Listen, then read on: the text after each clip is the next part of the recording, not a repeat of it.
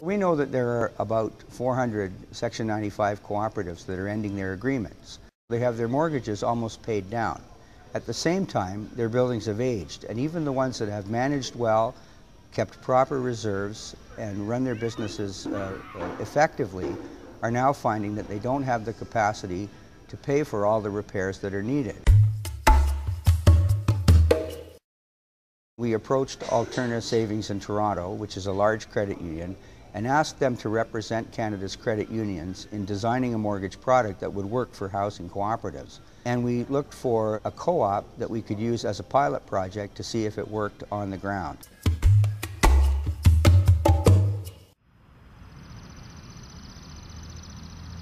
This property is near or a little over 30 years old, constructed in the very early 80s. So of course the building components are going to show wear and tear, so that means it's going to need some TLC.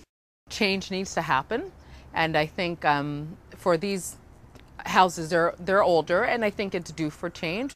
It's a great community. We want to keep it that way, but the homes do need a little bit of work. CHF Canada has been very supportive and a great resource. Get them in the conversation and say, hey, we need to have a hard look at our co-op, and we need to know what we're going to do. I found that CHF was very involved right from the beginning and gave great advice and great information. We're helping the co-op do what it wants to do. The co-op, though, is always in the driver's seat. You need to have a built-in condition assessment that tells you what your property looks like now, what it's going to look like 20 years down the road, what you have to fix now, next year, later on, and what it's going to cost. You rely on the professional expertise of someone that's schooled and trained in the whole science of buildings. So they'll call in an engineer. As a building consultant, we review the design, we do the on-site assessment. From there, we determine the priority of all the repair work. Structurally, Mondragon is in reasonable good condition, except the wear and tear is on the foundation wall. They have quite a lot of excessive heat loss through the siding system. So as part of the renovation, we are going to insulate the siding. Our roadways, our walkways, the driveway is showing its age. So that is part of the retrofit program to repave the roadway and the unit driveways. Start with education. You need to know what financial position are you in now? I would do the analysis. I would come back to the board, present the findings and recommendations, and then with the board you go through a process to say, are we comfortable with that? A lot of people rightly think that we're done with the mortgage and let's not do it again. But on the other side, the buildings do need large repairs, and for that it's a natural. Get a loan, repay it, and continue.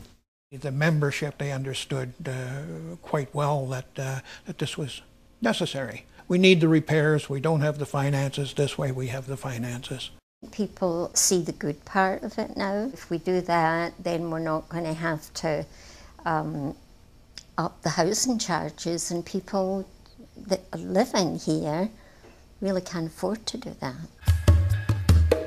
We were pleasantly surprised and quite happy when the members of Mondragon voted unanimously to go forward with the arrangement with the credit union.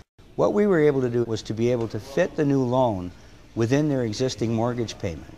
So the mortgage payment doesn't change, and if housing charges are driven up, it won't be because the cooperative has more debt.